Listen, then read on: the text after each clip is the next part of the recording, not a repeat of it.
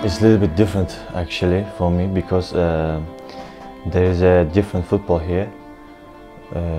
Turkish football is more physical, there is more tackles, more slides or something. But in the La Liga, the players playing the football is more faster, quicker, and there is more tactic, you know. And it's a little bit. It was a little bit different for me, but it's okay now.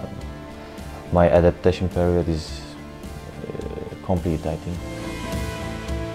I had one injury beginning of the season, and it was difficult for me because I prepare later than my teammates.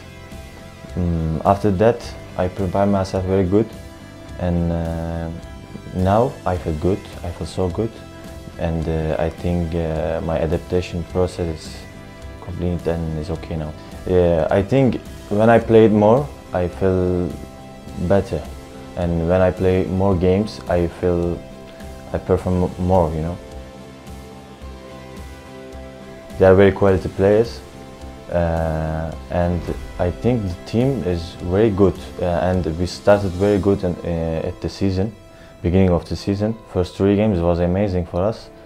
After the first national break, we started to lose points, but we're still playing good. I think we have a good team, and we have a game plan, and I think just the results has to come. I cannot say nothing. They are score every game almost. Iago is amazing. Last game he scored 3 times, and Maxi also the last Betis game. In the 20 minutes he scored two goals, and they're so good. Maybe they are the best strikers in the league, I think, for me. It will be a tough game, of course. They have a good team, they have good players like us. And I think they will be a good game for the sports, for the watchers. Yeah, we have a game plan and we're gonna do it. I think we have to play compact.